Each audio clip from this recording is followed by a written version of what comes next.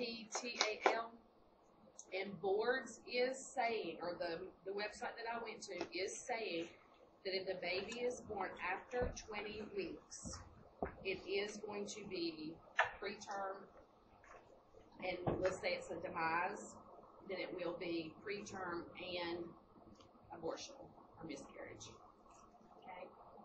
So I did want to clarify that to make sure that we were all on the same page with that. Can you say that again? Huh? Can you say it again? Preterm, born after 20 weeks. Let's say you've got a fetal demise born at 29 weeks. Mm-hmm.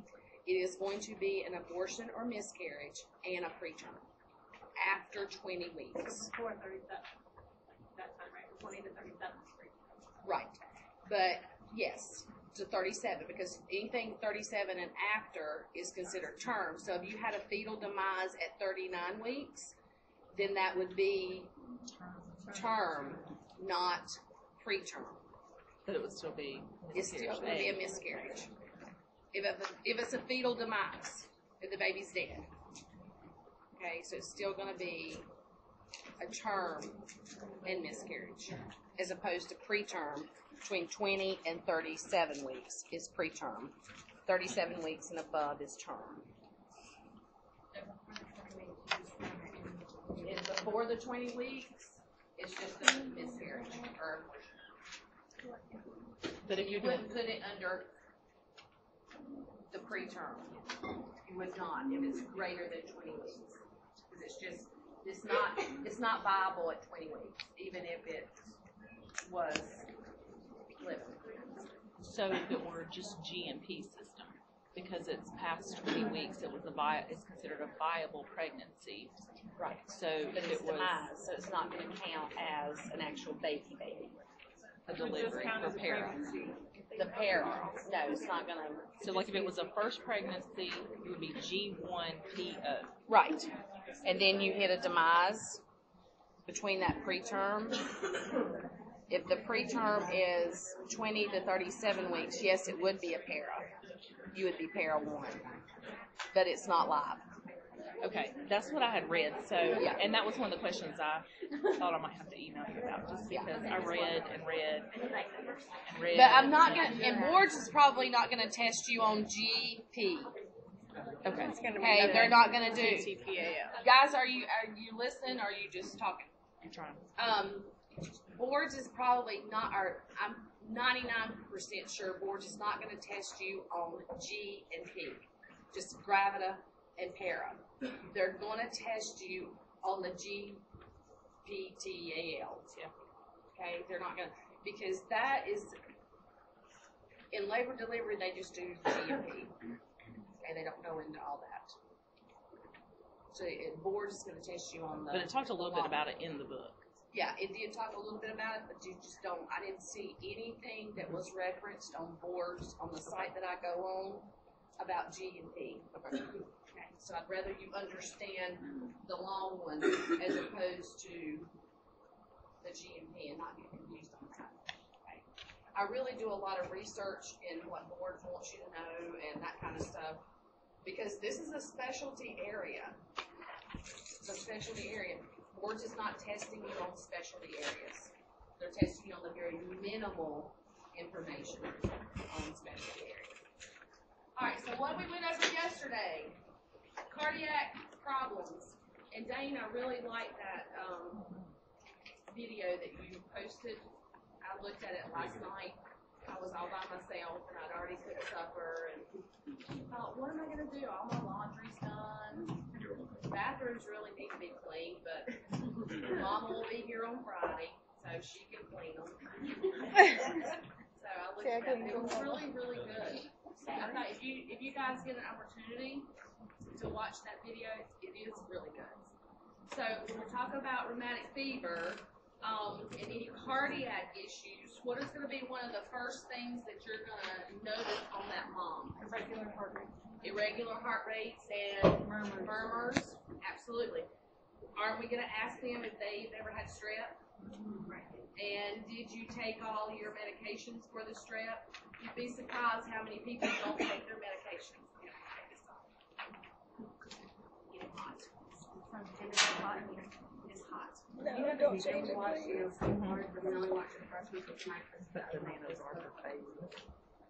What now? The video we watched on the first day, there were 2 parts. Yeah. Are we getting tested on that video on this special watch?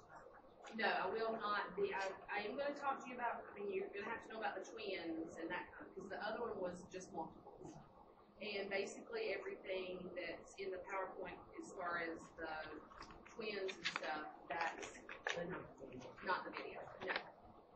I'm going to have to turn this down because I'm having a major. You know, it ain't all about y'all right now, it's about me.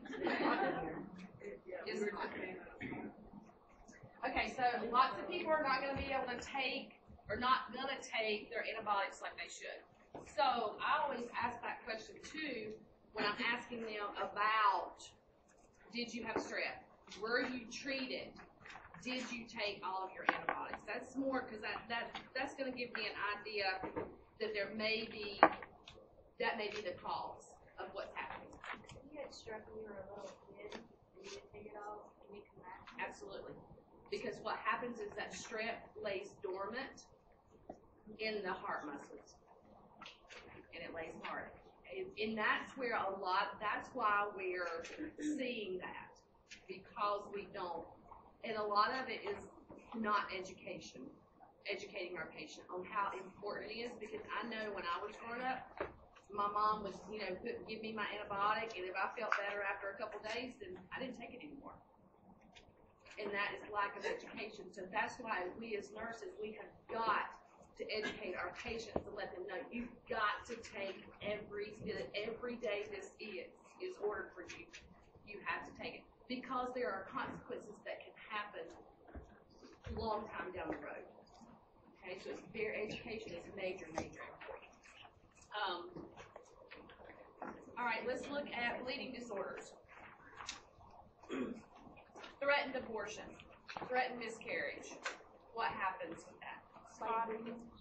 You're going to have some bleeding, but what's the main thing? The cervical os The is closed. cervical os is going to stay closed. So an imminent. Why did I say that?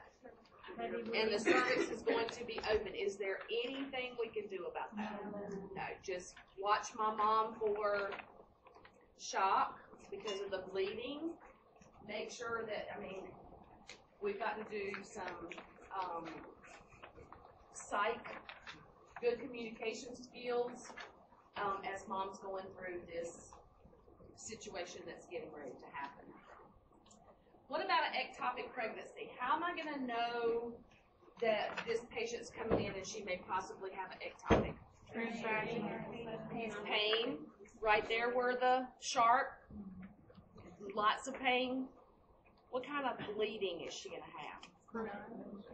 Purple. It's going to be a purplish color, isn't it? Remember the grapes? The grapes? I thought I thought that was the mole. Yeah. Sorry. There's I'm no sorry. bleeding because you think she's pregnant, right? Yes, I got ahead of myself. Okay. My brain is going like, okay, what do I need to cover? What do I need to cover? What do I need to cover? Back up. Put it in reverse. All right. So with my ectopic pregnancy, I'm going to have lots of sharp pain. May not be a lot of bleeding at that point. How am I going to know that that's an ectopic pregnancy? Transvaginal. Transvaginal ultrasound will be able to tell us better. Okay? We need to go in and do surgery. And we're going to have to go in and do surgery. Can we save the tube? No. Probably not, depending on how large it is, how many weeks gestation she is, because it may grow and rupture. And then if it ruptures, we've got a chance of doing what's going to happen if that ruptures inside the abdominal cavity. Infection. And yes, my mom could bleed to death. Yeah, she dies. Lauren's always. And then she does. She's dying. Okay. So, with the ectopic, it is a little bit harder to diagnose because a lot of times people think, oh, they're having appendicitis. Okay.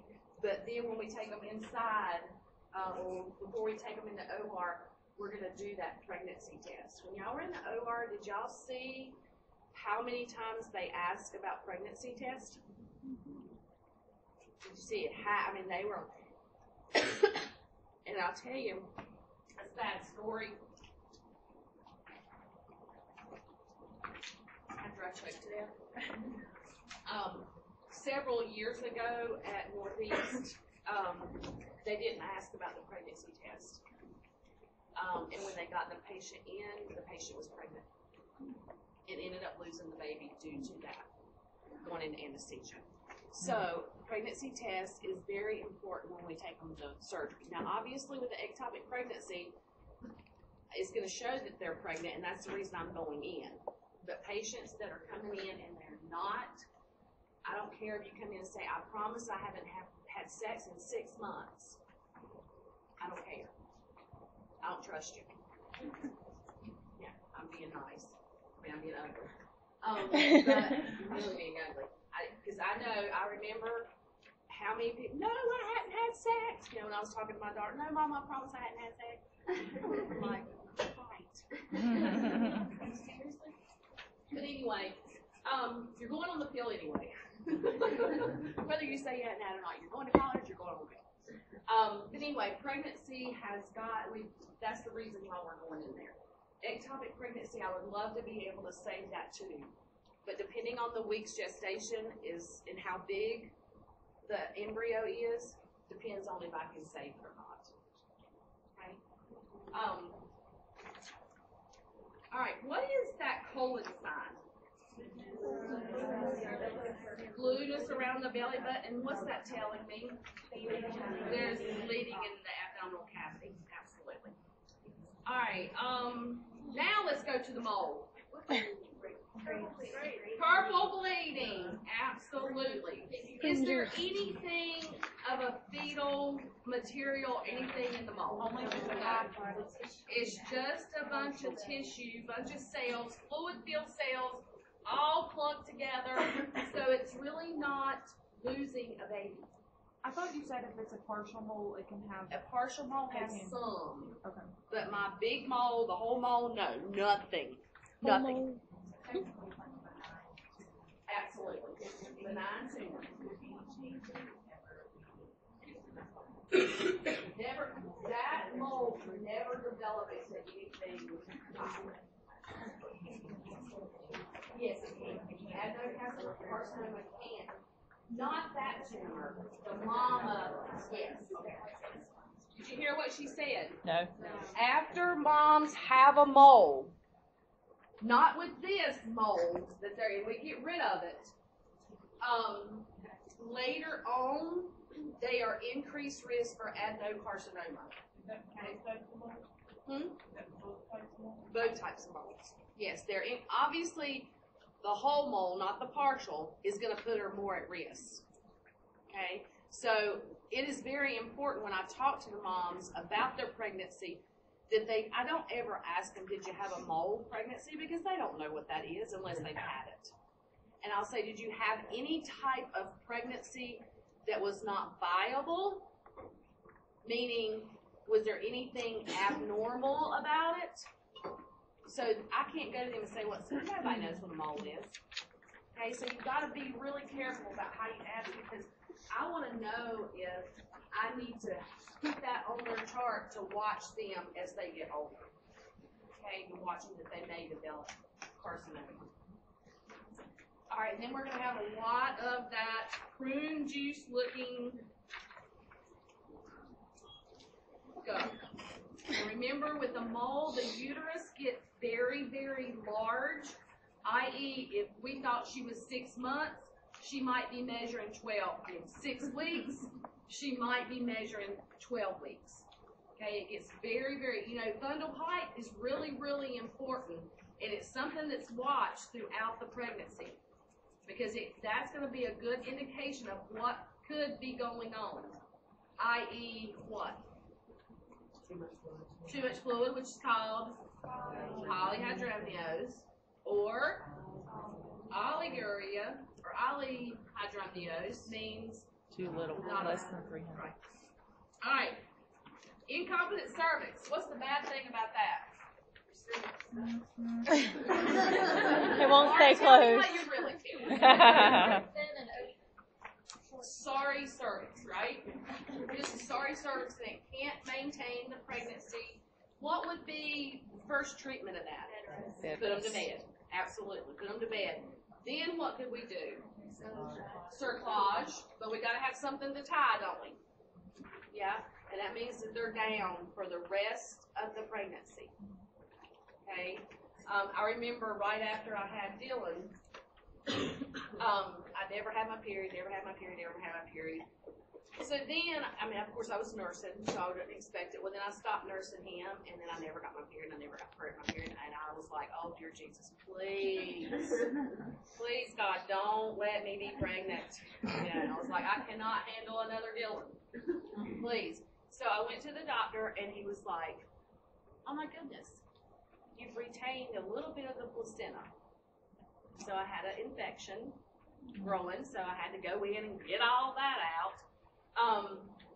But I said to him while we were talking, while we were waiting on my pregnancy test, if I am pregnant, I'll just have to deal with it. What is my chances of having a normal pregnancy? 0%.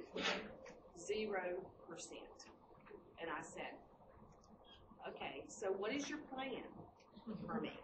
If I'm pregnant, what's going to happen?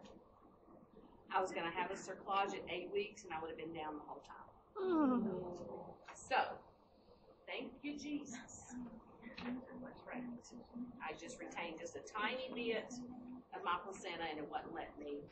So, I said, what are we going to do? He said, well, we're going to have to go in and do a DNC. So, we did a DNC, and I said, while you're there, just tie those tubes. Just in case. And when you tie them, throw them on the floor and stomp on them. I never want another baby. It was not, I always wanted 4 children, but that wasn't happening. But anyway, so that incompetent cervix is going to affect you. The problem is we don't know until it happens. And then sometimes that fetus may not be viable, and we may lose that baby.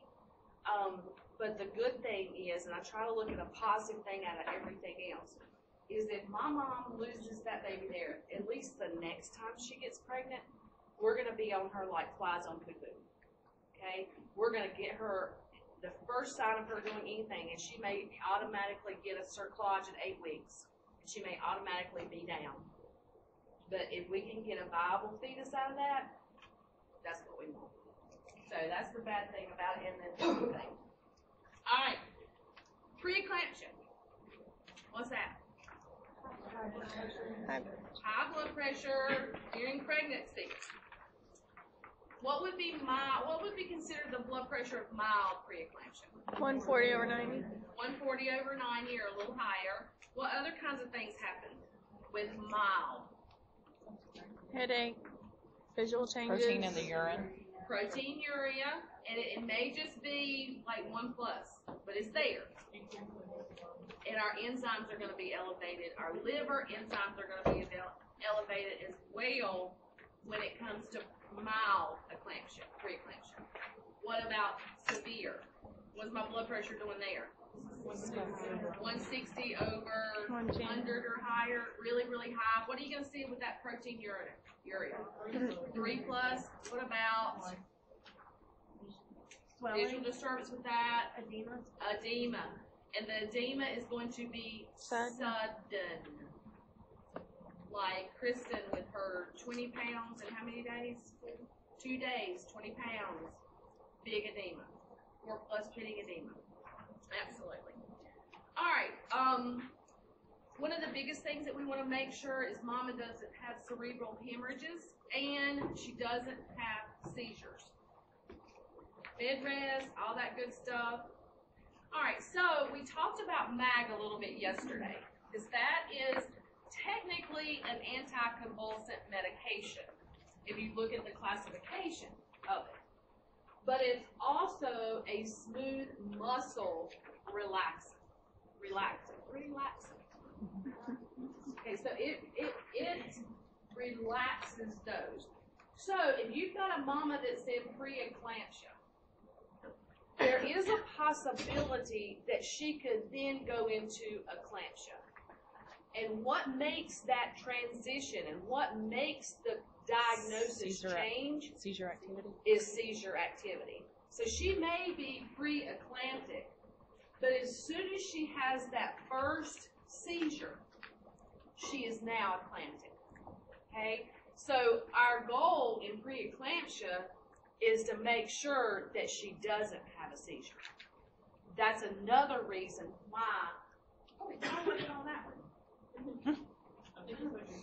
Okay.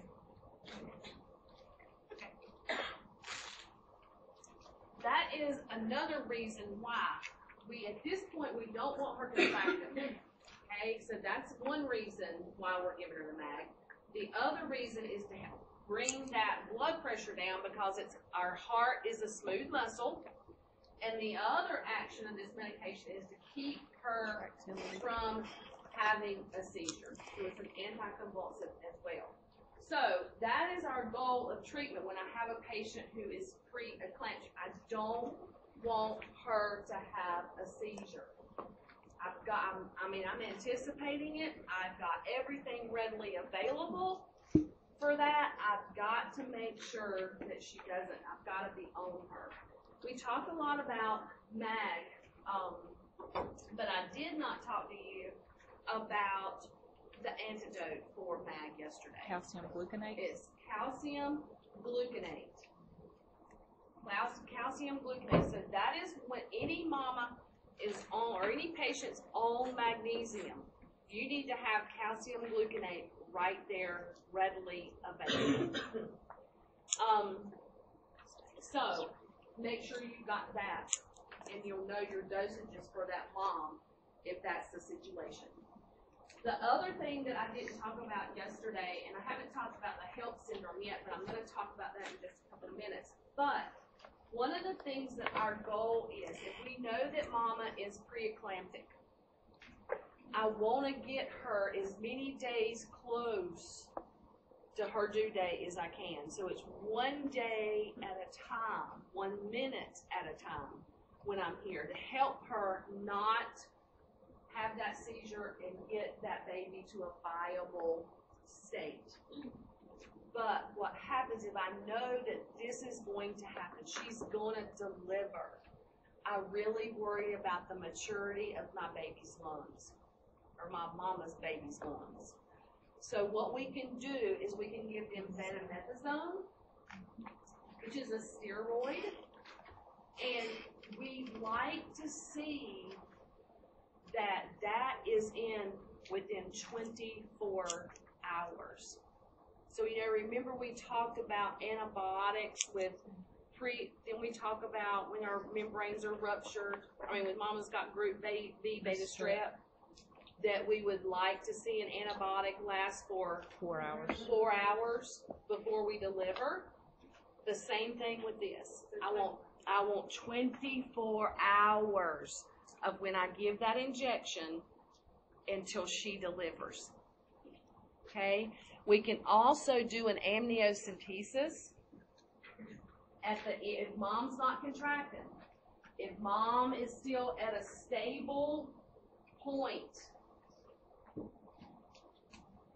we can do an amniocentesis after that 24 hours to see if those lungs are mature. And what we're wanting to hear from that amnio is that they are mature, that the baby is going to be able to be okay, breathing-wise, when we deliver. So then, not that means that we're going to do an immediate C-section or we're going to get this or induce this lady, but what it's telling me that if she does present signs and symptoms of an uncontrollable blood pressure, a weight gain of 20 pounds, the protein is spilling. The more she's going through these situations and the more signs and symptoms, the more evidence that's saying, get that baby out. Because not only is my baby suffering, my mom's suffering as well. So the physicians have to make a decision on yes, I want those babies' lungs to be mature, but if my mom is showing me all these signs and symptoms, then that baby's suffering. I need to get that baby out. Kristen, how many weeks were you? I was 39 weeks. It was a hot freaking mess. Went in that day, like my ankles were like this big. It was nuts. They did an trans-abdominal ultrasound, said that there was no amniotic fluid. They told me that my son's head was measuring 42 weeks and that his body was measuring 38 and that he might have Down syndrome.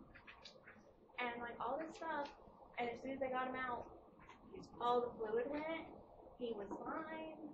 Like, So the fluid might have been backed up behind him. Was he large? no. It was just a big hot mess. Hot mess. But is he healthy? Yeah. Yeah. Perfect. Praise the Lord. Yeah, because it could have been a worse situation. 39 weeks, that's great. I'm glad that they got you in here, didn't mess around. 39 weeks, baby's lungs are mature. Yeah, he's fine. Yeah, so I'm worried. But the ones I really worry about is the earlier. The ones that are, 27, 28, 29, 30. And the rule of thumb is if we can get, we usually just say, if we can get them to 32 weeks, that's good. 34 is amazing. That's what we do with my sister. Yeah. She was in and out twice at like 28 weeks and 30 weeks. She would stay like an overnight. They would give her like the mag sulfate, and they went ahead and gave her the prednisone in Right. case she delivered, because they Absolutely. said we might could put you off for like 7 days. So Right. she got that 7 days, and then it happened again. Well, they administered the mag sulfate, and she got like another 7 days. So she was like at 36 weeks, but they were very pleased. Wonderful, wonderful. And you know what? That goes to excellent nursing care and mama listening to what's happening with their body. And going and saying, I don't feel right. I know something's wrong. And I love it when mamas call me and say, I just don't feel right, da-da-da-da-da. And then they come up on my unit and I check them all out and everything is wonderful. Just to see the relief on their face. Just to say, you know what? Everything is okay. And I don't care. And I tell them, because I taught mamas for a long time, I tell them, you come in every day if you want to.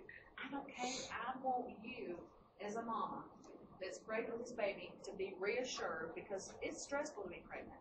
It's very stressful. And then if you got added worries, oh my gosh, is my baby not moving? Oh my gosh, am I really swelling? Oh my gosh, am I spilling protein?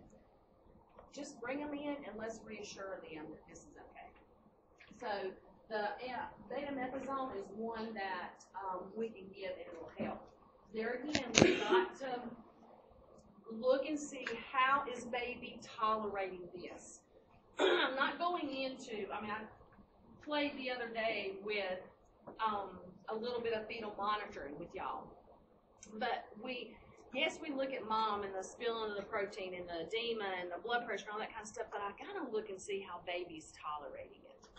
So there's lots of things that is gonna tell me I don't like my environment in here. I'm ready to go. So we're looking at 2 patients that we've got to, and anytime that baby starts showing signs of fetal distress, they're gonna pop you right in with a C-section.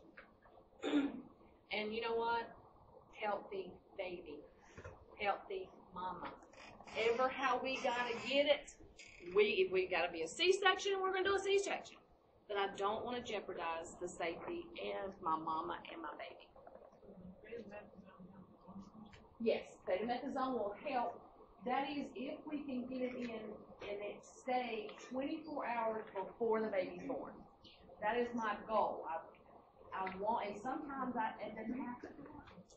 But if I know that I can get 24 hours in your baby's house, were you able to wait for 24 hours? Yeah. Absolutely. So how many weeks did they give you before you had them? Well, I was admitted, because like I said, I had all the surgery. Right. And then I was admitted and had the blood transfusion, and I made it a week.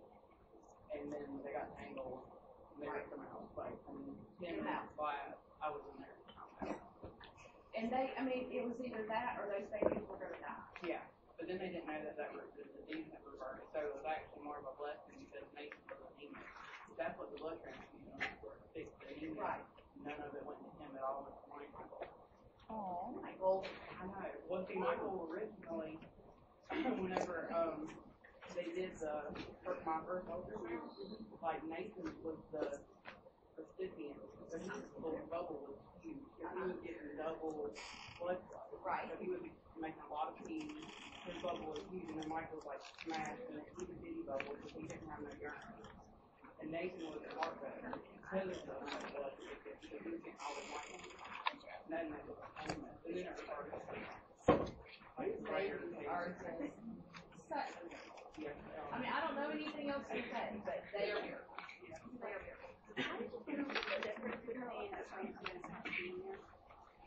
It's the same thing. Toxemia is a term that we used to use a long time ago. Yeah, I just seen it like used interchangeably at the Yeah. hospital. It's the same thing. Can they do blood transfusion to the baby in utero? That's what happened. That's what her baby's having. They injected into the umbilical cord. I mean, if anything is happened to these babies, I mean, anything like different, those babies have it. That's why they're such a miracle. Yeah, like I said, they did the experimental kind of surgery where they cut the placenta in half with the laser, but then they couldn't get to the vessels that were in the placenta, and that's where the reverse. Because they like disconnected all the top vessels on the placenta, but they could never get to those. So there was a chance it could reverse. But it was like 3% chance, and and the twin is rare anyway. It's very, very rare. Yeah. So we were And of all course, trying that to- happens too. Yeah, that was the beginning of it, was the twins, and then it reversed, and then all the other issues, we had like bleeding in the brain, oxygen was really bad for baby's eyes, if you didn't know, it was very dangerous. Oh, yeah. And y'all will learn more about that after, with this board, Okay. about the O2 for the newborns and Yeah, that kind of stuff. Yes. Does he have any visual problems? They told me they were gonna have to have glasses, but don't. We had to go to the They're against doctor all, every week. odds, aren't they? They were about to do the surgery to correct it, because like the retina was falling, it wouldn't go back, and then the day before the surgery, they changed it and it started going back. That was the longest case of ROP the doctor had ever seen. That's the long, that's why they were gonna move to the surgery, because they were not doing it on It wasn't doing it on the dot. No, and then the day before it did it on the phone, and then they were filming Michael would have that sport shoulder, because of his lung chemotherapy, and he plays baseball, he runs. There's nothing wrong with This is it. amazing. Yeah, a lot of times, but you gotta remember that they are telling you, so you will, this could happen. Yes, Yeah. sometimes it gets where, oh my gosh, you know, don't tell me anything else. I know. Just don't tell me if it's a chance. Just don't tell me. Yeah. All right. Okay. So now let's. We talked about we were in preeclampsia. Now we know the difference in eclampsia. Now the moms, once they have that seizure, they're going to stay on the mag. Okay, stay on the mag.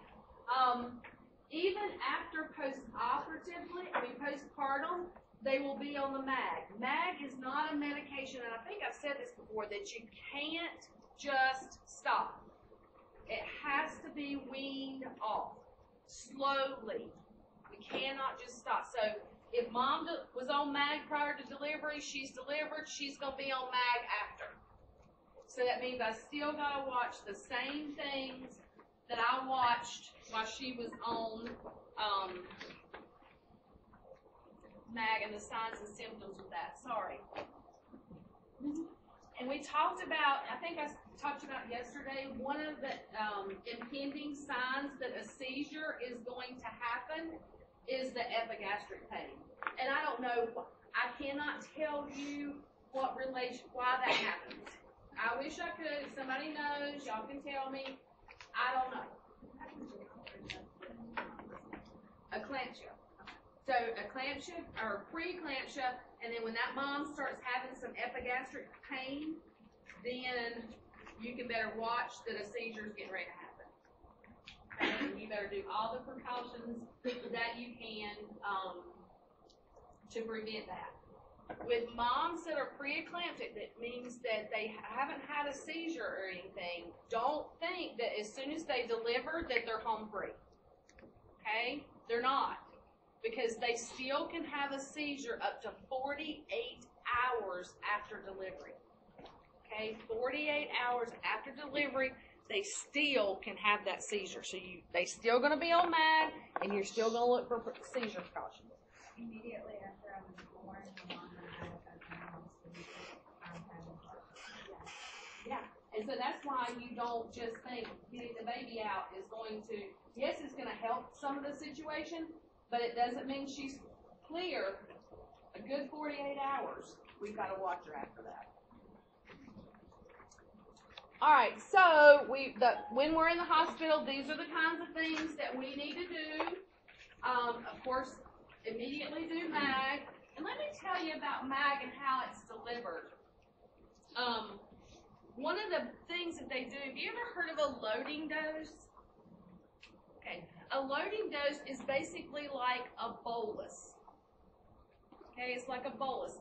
So they will actually have it we'll mix it up either 4 or 6 grams in a bag of fluid. Okay, so it's like a piggy bag. And you're going to have to, whether it's 100 and I think it is 100 cc's, the doctor's going to decide on the severity of the blood pressure. He will decide, is it 4 grams or is it 6 grams? I don't usually see 5 grams, it's either 4 or 6. So the severity of the blood pressure and what's going on with the mom, how much protein she's got in the urine, how much edema she's got, they'll decide to give a loading dose. And that loading dose needs to be done in 20 minutes.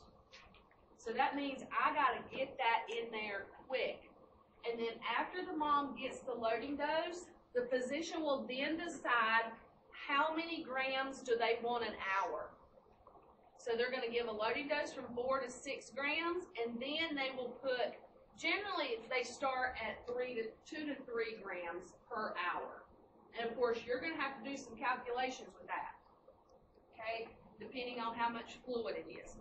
The other thing that I didn't talk y'all about is we've got to watch that MAG level, right? Because I'm giving them lots of magnesium via that bolus and via that gram. 2 grams is a lot. Put them 6 grams in there, that's a lot. That MAG level is going up. The MAG level is usually 1.3 to 2.5. I've got to watch that because my mom could get toxic from that. When you see the lab values, and you will, as they're going to be taking those magnesium levels very frequently. Sometimes it's as common as every 4 to 6 hours. Especially if I bolus them with 6 grams of MAG, and then I put them on 2 grams, then I can say within 4 to 6 hours, they're going to do a MAG level. The thing that you got to watch is as it goes up and up and up, there's certain things that happen with the mama you can see when the levels get at certain amounts. Okay? So it's 1.3 to 2.1 is what you're going to see. But when you get around 3.5 to 5, if that mom's MAG level is 3.5 to 5, one of the first things you're going to see is that patella reflex is going to be gone. So 3.5 to 5, one of the first things we're going to see is that patella reflex gone. When they get from like 5 to 6.5, respiratory paralysis can happen. So that mom can be paralyzed in her respiratory tract and stop breathing. How's that a picture? Oh, I hope that I give the calcium gluconate when that patella reflex is gone. Then I want to give it. I don't want to give to where she's not breathing. And then if it gets higher than 7, she's going to arrest. Or there's a possibility that she's going to have cardiac arrest. So you can see why that calcium gluconate is very important to have right there with you. And you can see how important it is to make sure that you've got those lab values of that mag level. Any mama that's on that, you better make sure that we're watching that mag level. I've got to know, Mom, and I don't want to wait until she doesn't have any reflexes before I start doing something. I want to keep up with her. She's going to be on antihypertensive medications. Sometimes we give them sedatives if they, if seizure activity, if we can't get it controlled. We're going to watch for pulmonary edema, circulatory, and renal things. I need a catheter in that mama. I don't need her to get up. And I need to make sure that she's putting out at least 30 cc's an hour. I would hope more, especially if she's on a diuretic. And sometimes they will order Lasix to help pull some of that fluid, especially if they've got pitting edema. I'm always looking to see if she's having any signs of labor. And I'm not going to go into the signs of labor for you. And there may be a chance that I may need to go ahead and do a C-section. So as you have patients who are pre-eclamptic and even go into eclampsia, you are always preparing for the worst situation. You are always having that C-section in the back of your mind to get ready and go. Okay, because it is within minutes sometimes that these babies have got to be born. And if they're going to be, how many minutes do they take you? Like 10 minutes? And by the time we found out that my grandma, because I called my grandma because I didn't know. I was up there by myself. They ripped the phone out of my hand, ran me down the hallway. By the time my grandma called my mom, they were already working. It was like 10 minutes. So when I say go, I mean go. Kristen, you were there. It was quick. I still push mine out though.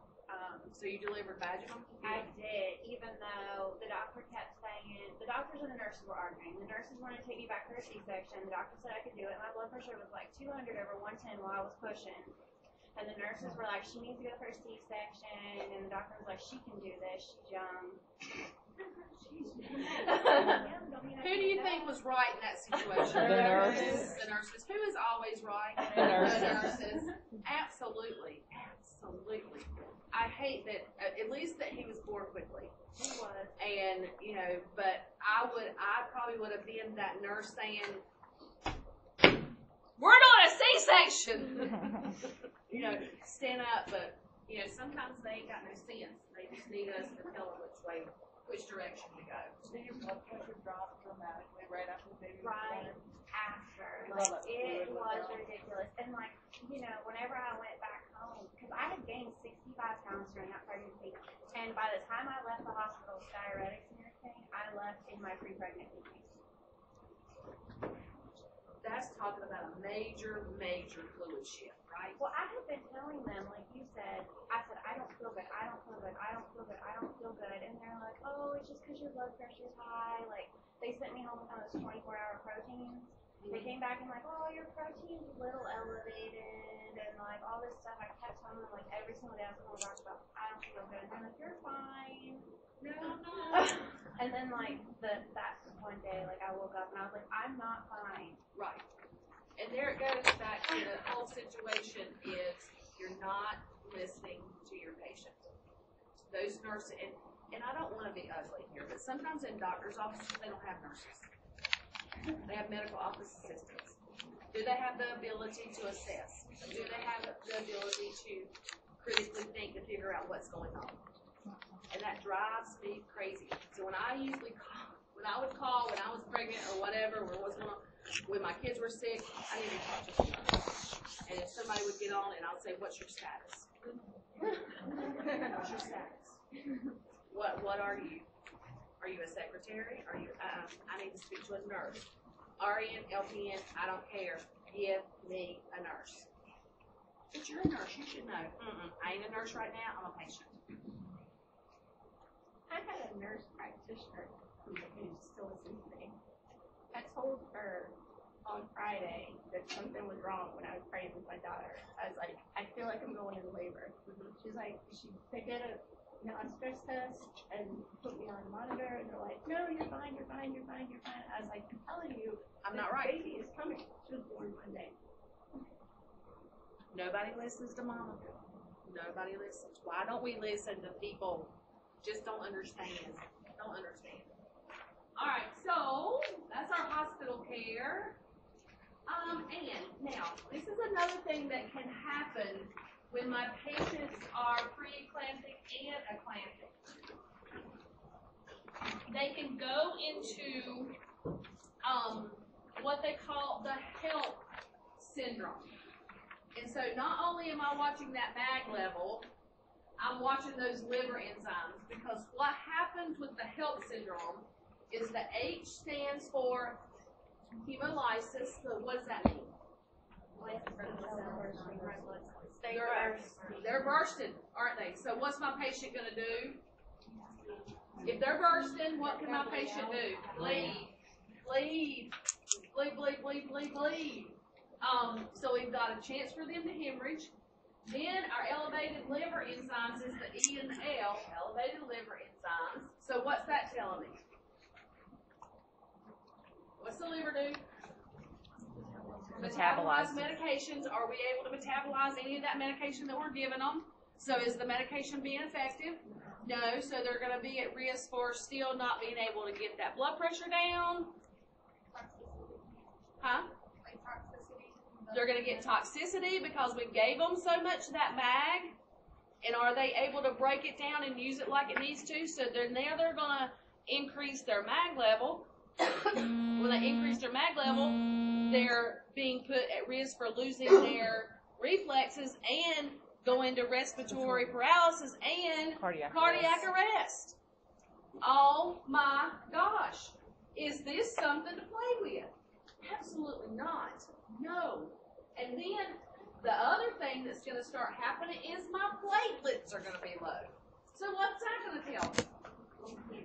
Huh? Can they clot? Can they stop bleeding? Can I stop this bleeding? Can I stop this issue? No. And a lot of times my patients die. My daughter had this 2 years ago. And so how did they treat her? It was pretty intense. It was pretty scary. Yeah. I remember that doctor sitting in that room looking at my son-in-law saying, son, we're going to do everything we can to save her and save the baby. It's awful. It is awful. He's a very serious. And she's alive. Great. Baby's born at 31 and 6. Made it to the hospital at 4 o'clock in the morning. Took the baby by C-section at 9 because she got 1 shot of steroid, but because they couldn't get her blood pressure under control. And her platelet count just kept dropping and dropping. They're like, we've got to do something now, otherwise she's going to bleed out. So this is not something to play with. That's why you as a nurse in labor and delivery, you got to keep up with this stuff. You got to be on it. You got to be looking at those liver function tests. You got to be looking at that platelet count. You got to be looking at that H&H. You got to be looking at that mama. Because a lot of times when they bleed out, they're going to bleed from every orifice of their body. So in nosebleed, don't say, oh, that happens with pregnancy. Not in this situation. We're talking nosebleed, eye bleeds, ear bleeding, bleeding everywhere. Everywhere. And 9 times, or I'd say 6 times out of 10 is we don't save that mama. And we don't save that baby when this happens. So that's by the grace of God. And sometimes we got to be that nurse that gets in there and sees what's going on with this mama, so we can save these babies and save these mamas. So the HELP syndrome is not something that is lightly looked at, because if we don't do something, mama's going to end up in renal failure. Can I help when renal failures happen? Set dialysis, an abruptio, and as her platelet counts are getting low, she's not only going, this is where the problem comes in with my baby, is when mama goes into this HELP syndrome, yeah, she's having all these things going, but what's going to happen is that placenta is going to detach from the wall, and it's going to be an abruption, and she's going to bleed inside the uterine walls, inside the uterus. Who's getting that blood? My baby. So the chances of my baby dying and my chances of my mama dying are so high with HELP syndrome. We never, when I worked labor and delivery, we never said this word on labor and delivery. Because we were like, if we say it, it might happen. So we never talked about it. We never, but I can tell you when mama's liver function test started going out of whack, and out of those platelets, you can bet your body dollar we were on it. We were on it. The patient I had was delivery was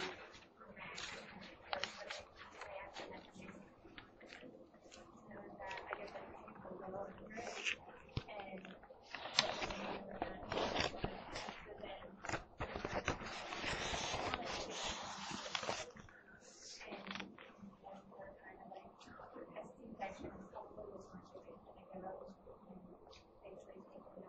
she didn't want to make her own, and she ended up getting it because of your general. It was good that she was educating me on what, yes, it makes you nervous, but I need to be honest with my patients. This is the situation that we're looking at here. And I know some mamas, they come in with this expectation of their birth plan. Now, I'm going to have this baby with no pain medicine, and I'm going to do this. I'm not having anything. I want my baby straight. And then this situation occurs. And that birth plan goes right out the window. That birth plan goes right out the window. And then mama is, because maybe not understand how this can be so bad, is worried about, I don't want to have this baby with an epidural. Honey, that is the least of your worries like this moment. The only thing that my daughter asked, and I don't know why she thought that, she goes, wait, is there any way that when you do the incision that you can do it to where I possibly could have a VBAC? Yeah, And they did. yeah. But then afterwards, they told her that she shouldn't have any more kids. Right. But Because she of went that. to a maternal fetal specialist, and then she did have another child after that, but then ended up with ICP for the second one. Then they told her, between health and Stop. ICP. And usually patients who have HELP syndrome, I would not encourage them to have a baby again. But I know sometimes. Well, they tell you if you have a different father, that your chances go down for help. But if it's the same father, then the chances go up. Yes. Encourage to grow. Intense stuff. Sounds great. Over. All right. So, any questions about preeclampsia, eclampsia, HELP syndrome? It's pretty intense, right? Pretty intense stuff. All right. So let's go to preterm labor.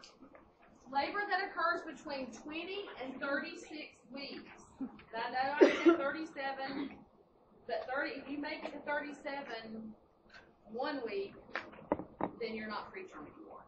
Okay. 11% of our births are premature. There is a table on page 407, and that is in whatever, I think I have the 5th edition, that gives you multiple risk factors of preterm labor. My cervical cancer didn't help anything. That's why I was a preterm labor mom. Education is vital. And being able to promptly diagnose that it's preterm labor is what gets you that term baby, or that baby that's viable. One of the things, medications that you give moms are tocolytics. Medications like breathine and tributaline are the same thing. That is generally what we give moms. That is a smooth muscle relaxant, and it helps make that uterus not contract. Side effects is hypotension.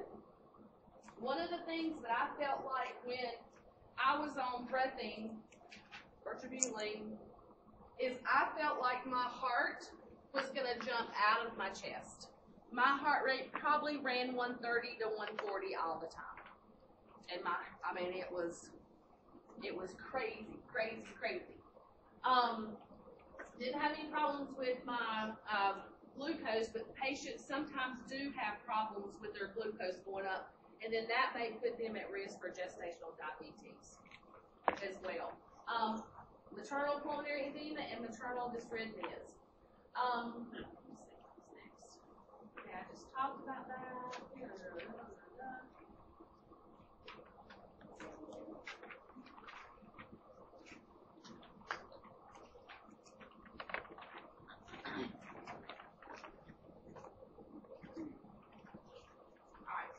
Okay, so I'm going to tell you, we've talked a little bit about all this stuff, but I'm going to talk to you about what happened with me. I think I've talked to you a little bit about me starting at 17 weeks, and that's when I started thinning my cervix out.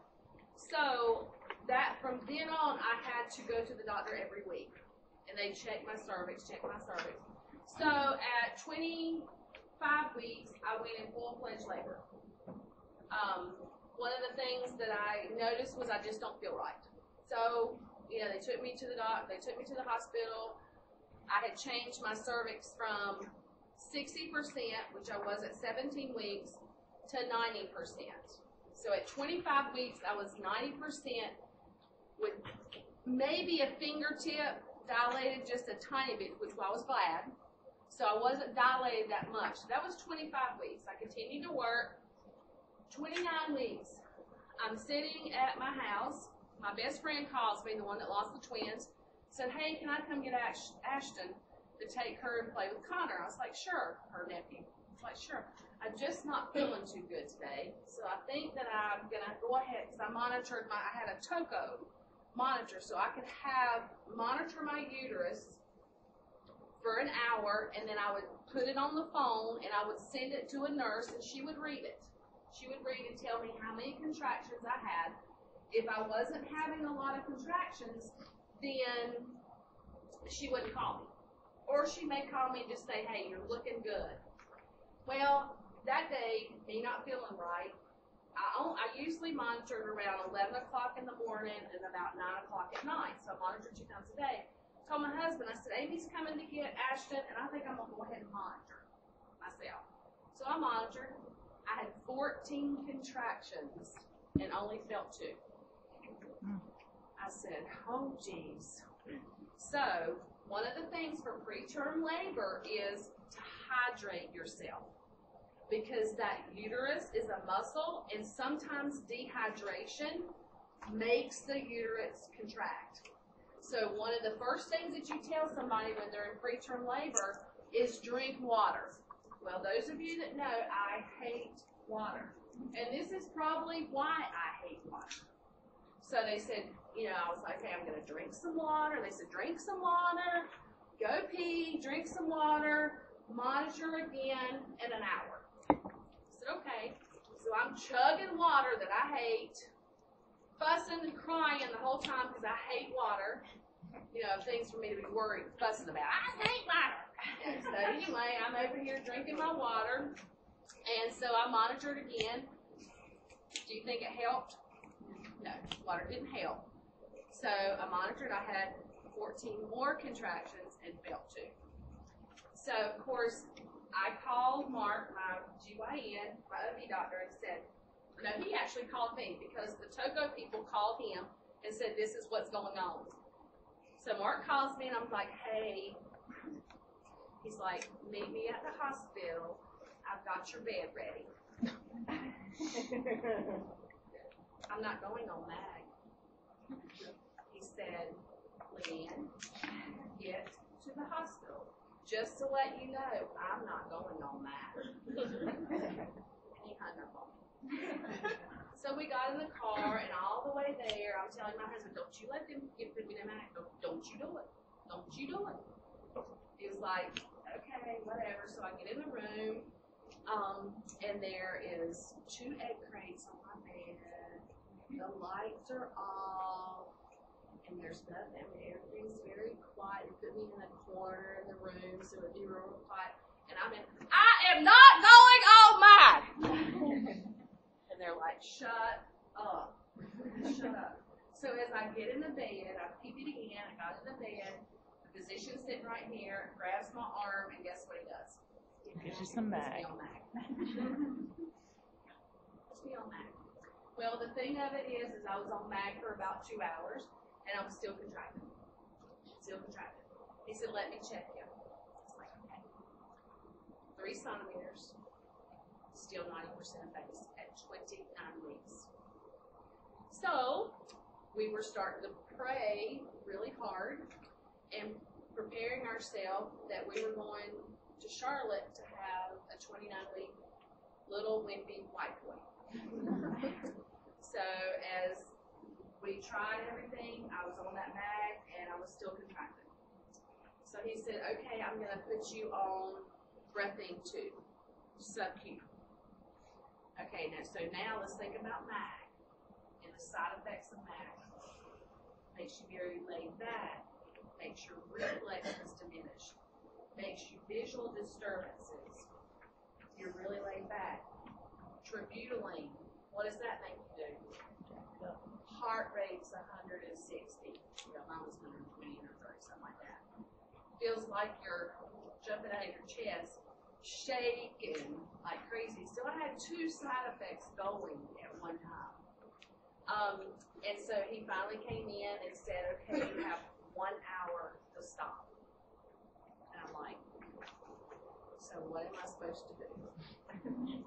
He said, you just lay here, let the medicine, do some relaxation, and put some very calm music on, wouldn't let anybody in the room. And to tell you the truth, y'all, this was amazing because I had an older couple in my church that they would drive to see everybody when they were in the hospital. They came in. They got beside my bed on their knees. My OB doctor got on his knees. Everybody that I worked with, because I worked at this hospital, was around my bed on their knees. And I stopped. I stopped contracting. I can't say that it was mag, tributaline. I think it was God. That's just my personal opinion. And I stopped. And I was able to go home and deliver my baby at 38 weeks. When I went home on a sub-Q tributaline pump. And so, diabetics, the pumps that they have, that's what I had. So I had a sub-Q tributaline pump. And I stayed in the bed. Basically just stayed in the bed. I went from the bed to the shower, to the bed, to the couch. And I did that. When I started, and every day I was monitoring myself, and every day I drank water, and I drank water, and I drank water, and I hate water, and that's why you'll never see me drink water again. But that is what happens when moms are compliant to what we're telling them to do. Who would have thought at 29 weeks, being 3 centimeters, 90% effaced, could have carried it from 29 weeks to 38 weeks? All because I said, I just don't feel right. Somebody listen. So there are preterm moms that can go out and make it. We can make it if we listen to our bodies, do what they're telling us to do, and we can have babies that are not born premature. So that's my story. And if y'all see Dylan now, he's very, very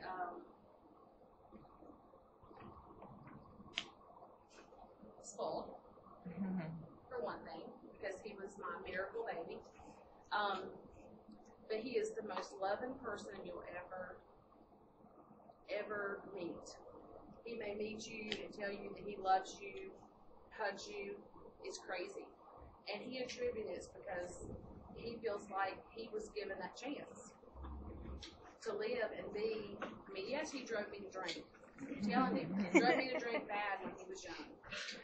But I think he's a little miracle baby.